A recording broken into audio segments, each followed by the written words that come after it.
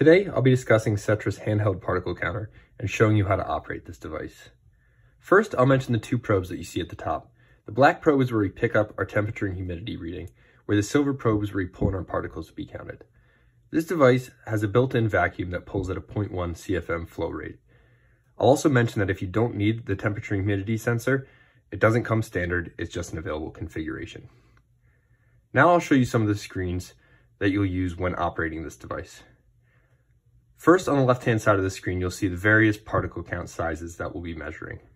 Next to that, you'll see two columns currently populated by zeros.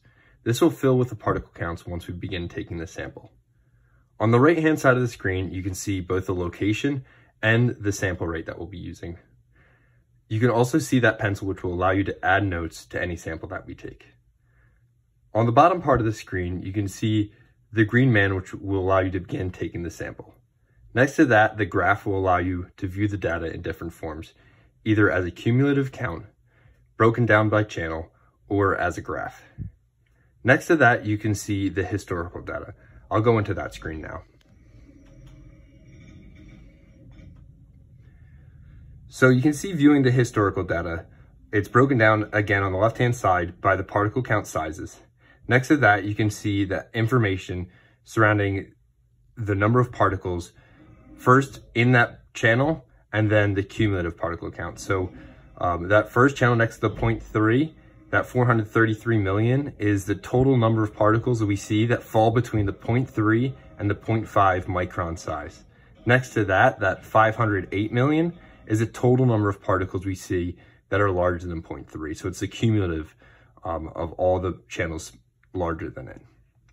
On the right-hand side of the screen, we can see more information about that sample, such as when it was taken, the location, the sample rate, the volume of the space, as well as the temperature and humidity readings at the time.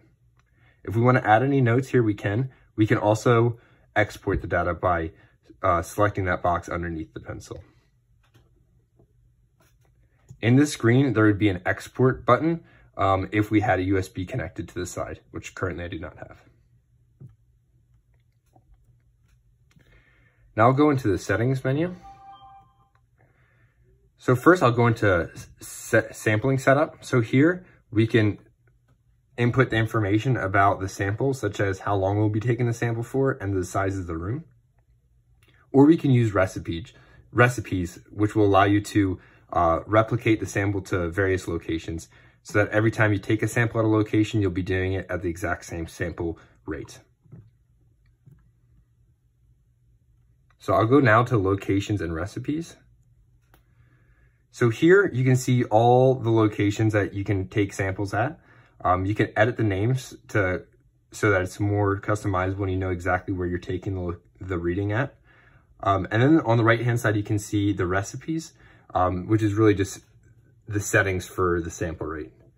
So I'll go into a recipe. You can select what locations you want that particular sample rate to be used on.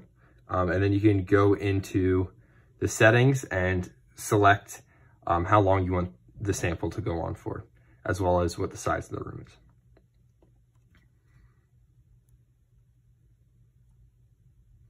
Next, I'll show you the channel management, which will allow you to change the various bucket sizes. So the smallest particle that this particle counter can measure is 0.3 microns, and that particle size bucket never changes, but it can measure up to 25 microns. So you can set the other 5 channels, I should say, to be whatever particle sizes you'd like, so that when you break it down on that screen, you can see whatever particles fall into each channel. So for instance, if you want to change that 1 to the 1.5, you could do that.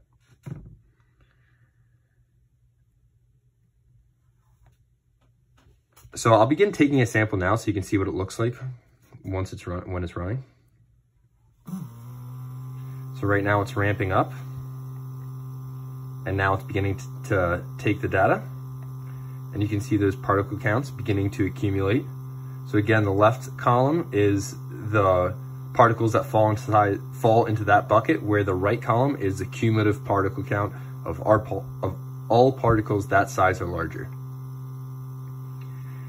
We can also view the data in this channel screen, which will allow you to use this for real-time leak detection. So you can adjust the gain to try to pinpoint leaks in a particular area is one function that this particle counter has. And you can also view the data in a chart and see if there are any spikes in particle counts as well. I'll go back to the main screen so we can see the data accumulate, and you can see the sample counting down with about 10 seconds left.